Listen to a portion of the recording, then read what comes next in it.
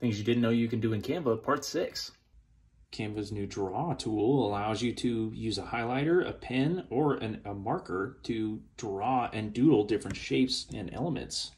What this allows you to do is make different shapes and then turn those shapes into editable elements. You can duplicate, you can resize, change orientation, just like any other element.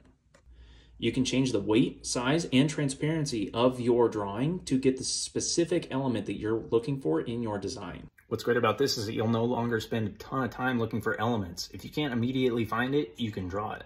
If you're looking for more Canva tips, give me a follow.